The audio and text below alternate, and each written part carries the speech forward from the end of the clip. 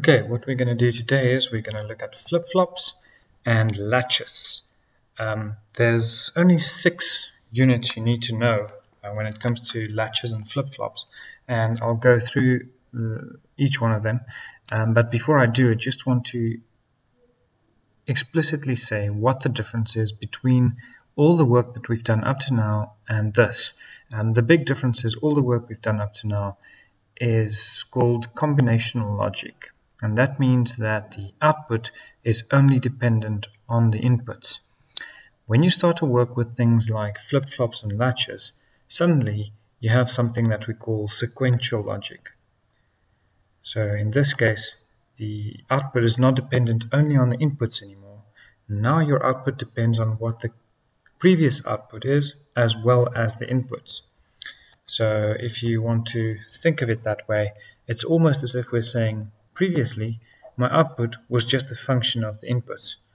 If it was an AND gate, then you would have said, okay, this thing performs an AND function and that's it. But what we have now is something called sequential circuit.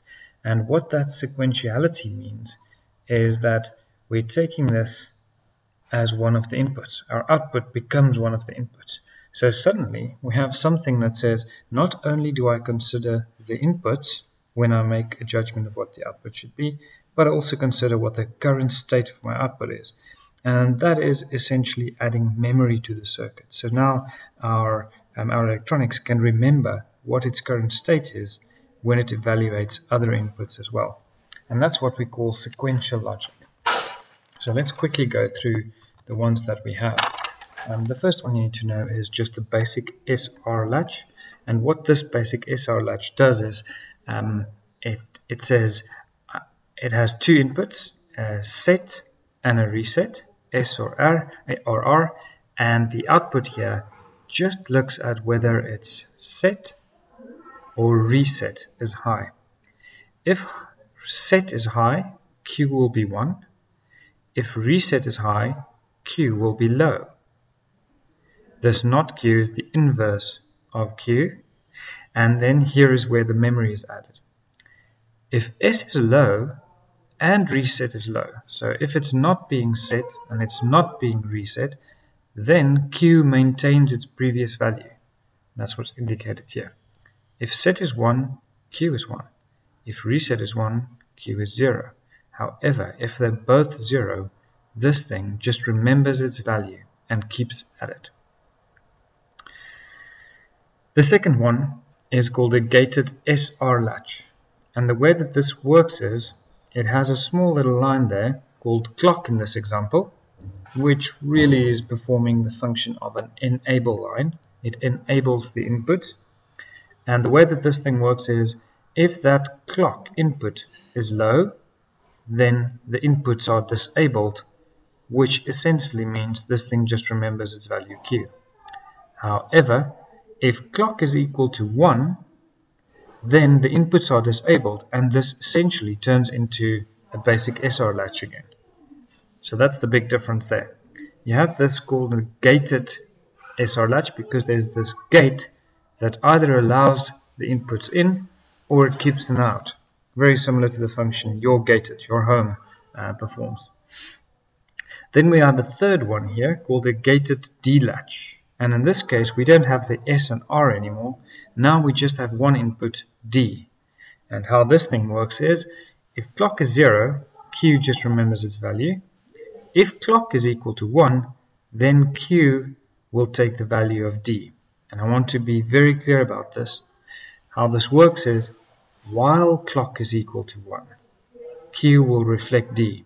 So whatever happens on clock will happen on Q if whatever happens on D will happen on Q as long as clock is 1.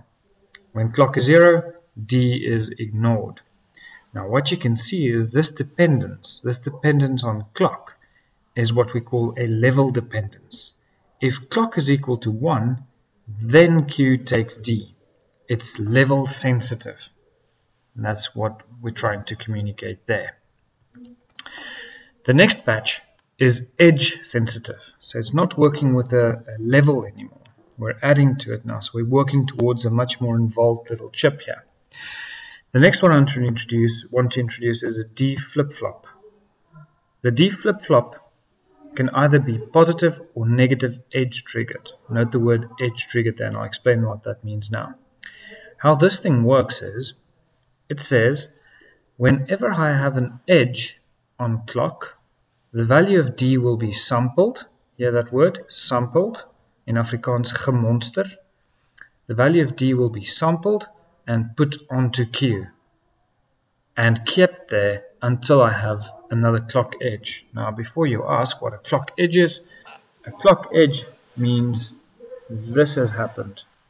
That is called a rising edge. So clock has gone from 0 to 1, and at that instant, D was sampled and put onto Q, and then Q keeps that value until we have another clock edge. Then D will be sampled again and put onto Q.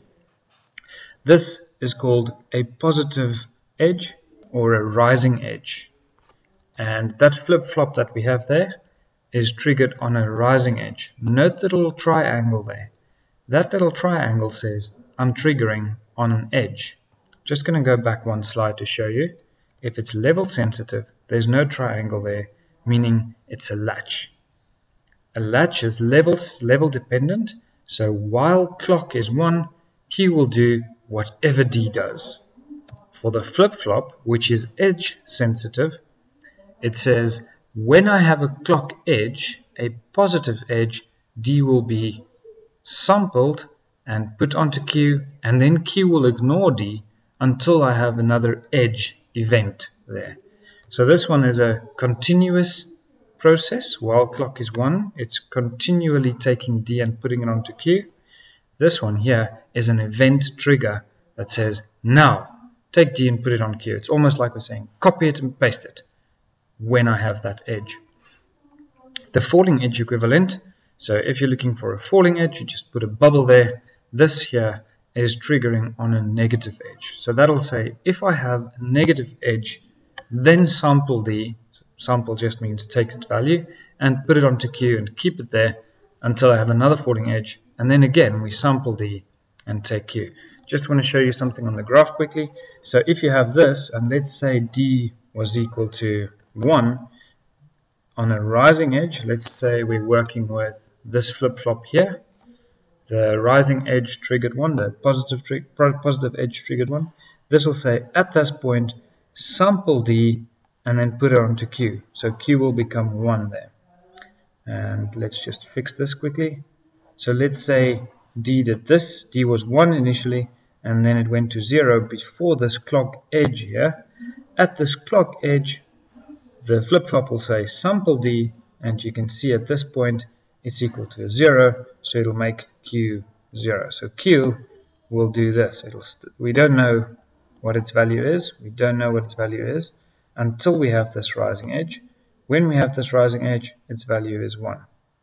Then, at this point, just after it's sampled this 0, it'll turn it into 0, and there we go.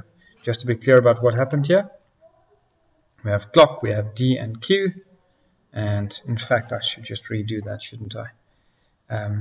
This is clock, clock does this,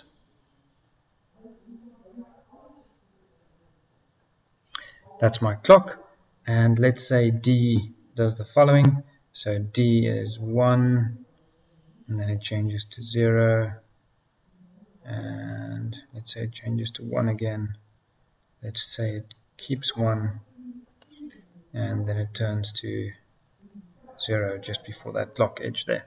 So what will happen at Q is, if it's a positive edge triggered flip-flop, so we have a flip-flop that does this, D, Q, and clock, then Q will say whenever there's a rising edge, I'm going to sample D. So initially, until I have my first rising edge, I have no idea what the value of Q is. Only when I have that rising edge, then I know, Q will take the value of D, which is 1 at that edge, and put it onto Q. Then this will keep its value until I have another clock edge. So when I have another clock edge, I know I will sample D, and then D is low, so the value of Q becomes low as well. Here I have another clock edge, so the value of Q will be maintained until that point. At this clock edge, this rising clock edge, see the falling edge is completely ignored. At the rising clock edge, it samples D yet again, and it's high, so it makes Q high. It keeps that value until I have the next rising edge. At the next rising edge, it samples D, it sees D must be 1, so it just keeps it 1, and then at that rising edge there, samples D again and sees it much below, so there you go. So that's Q. Not Q will just reflect the inverse of Q. This is very important. If you get this, you get flip-flops. So negative edge 1 will not trigger on the positive edges. It'll trigger here, and here, and here, and here. Sorry, there we go, here. So it'll sample at those points, it'll sample. Then we also have the D flip-flop with preset and clear, and this is what is indicated here. And all that this says is I have an overriding preset and an overriding clear, which will set and clear Q. Note that they're negative logic, so if preset is 0, it'll set Q to 1. If clear is 0, so it's active, it'll make Q 0. Right, so that's the overriding functions, and they are asynchronous, meaning they don't wait for the clock, they just happen.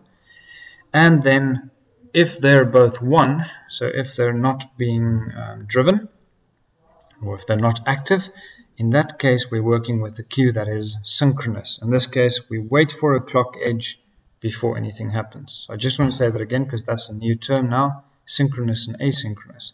If something is synchronous, it waits for the clock. If something is asynchronous, it does not wait for the clock, it just happens asynchronously. Synchronous means with the clock. So preset and clear will just make Q 1 or 0. If they're both not active, so if they're both equal to 1, then clock will determine when D is sampled and put onto Q. So while preset and clear are both 1, then this flip-flop here will behave exactly the same as that there.